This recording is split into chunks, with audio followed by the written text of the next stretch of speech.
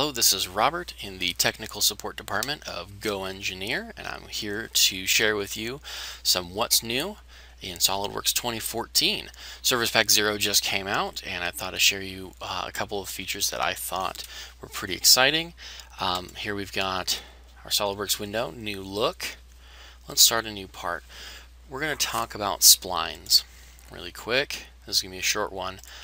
Start a sketch. So they've added a new feature to 2014 where you can actually fix the length of a spline.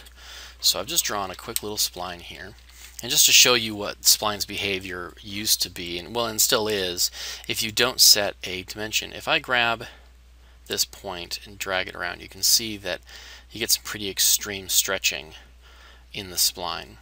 It used to be that if you wanted to figure out the length of a spline, you needed to use the measure tool. Now I've got the toolbar set up here already. That's the button.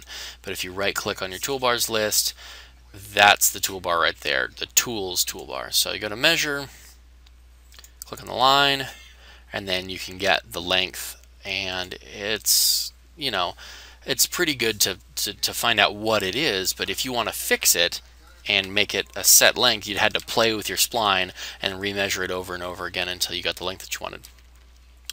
Now you can just use the Smart Dimension tool and just click on the line, and you get this dimension that shows up. So just for reference, the measure tool uses the arc length. That's what this length is here. The chord length is something different.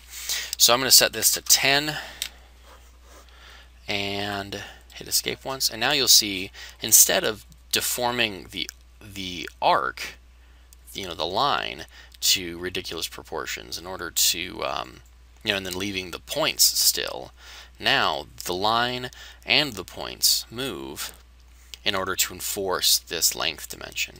So I'm going to pull out another spline again just to compare and contrast. So this is a similar shape. Again, if I grab this one, all of the points stay still except for the one that I'm dragging, and the line deforms to move with it.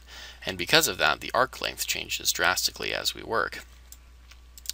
And in this case, as I move it around, the points move and the arcs move.